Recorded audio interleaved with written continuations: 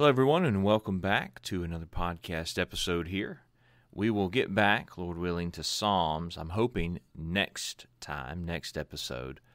But today I just got to thinking about people that we could thank, things that we ought to be thankful for, individuals that we ought to be thankful for in our life. And I guess really just cultivating this attitude, this mindset of thankfulness. And I was reminded of what Paul told the church in Thessalonica as he wrapped up the letter of 1 Thessalonians. He said, "Rejoice always, pray without ceasing, give thanks in all circumstances, for this is the will of God in Christ Jesus for you." 1 Thessalonians 5, verse 16 through 18. Give thanks in all circumstances, for this is God's will, he said.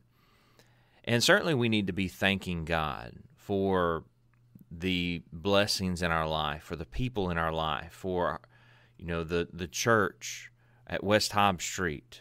We need to be thankful for these people in our life and be thankful for what God has done for us through His Son, Jesus Christ. Be thankful that we have the sword of the Spirit, the Word of God, the Bible.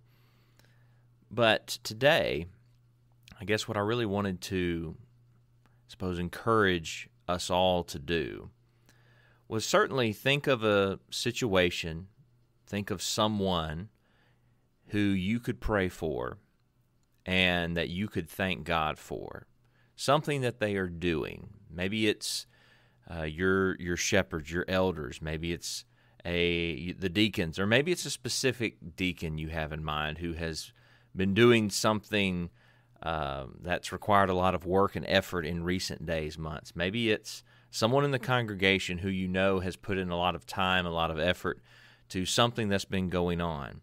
Thank God for them. But also, along with that, sometime today, after you've listened to this episode, either send them a text message, send them a message over social media, but just let them know that you are thankful for them, that you appreciate their efforts, that you're thankful for what they're doing for the cause of Christ, for the kingdom of God. Hopefully we don't do things for the glory, for the praise we receive, but it's good for us to encourage our brothers and sisters in Christ, to, especially I would say, for those who may not receive a lot of thanks. Now, they're not doing it because they want the attention, but it's good to encourage them in what they're doing. So maybe think of someone who doesn't usually get thanked, or what they do is not maybe normally noticed, and be sure to thank them.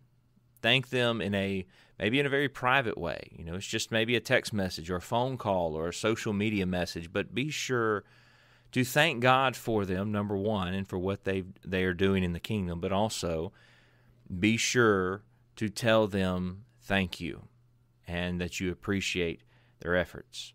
Being thankful in all things, not only in prayer to God, but also letting our brethren know that we appreciate them. This is the will of God in Christ Jesus for us.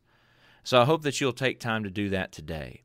Thank someone for what they are doing for you, for what they are doing for the kingdom of God, and be sure to go to God and thank Him for what He has allowed us to do and the opportunities that He has extended to us to serve Him.